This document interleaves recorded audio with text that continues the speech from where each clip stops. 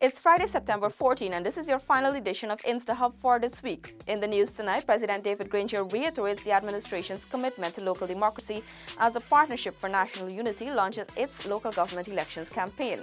Total Tech to train 100 Guyanese with skills needed for work in the oil and gas industry by year-end. Beverage giant Banks DIH Limited, confident in country's economic future, reveals its $2 billion expansion plans as Finance Minister Winston Jordan tours Thirst Park. Parliamentary opposition a no-show for Budget 2019 consultations. However, the Finance Ministry's team held fruitful discussions with the Guyana Association of Bankers. Public Health Minister Walter Lawrence to directly address challenges at Region 6's health facilities. Stabroek Market Wharf vendors will soon be relocated to cater for repairs to the structure. And Santa Mission Women's Group creating quality craft items. Connect with us on WhatsApp on 608-4111 and at dpi.gov.gy. Enjoy the weekend. Goodbye.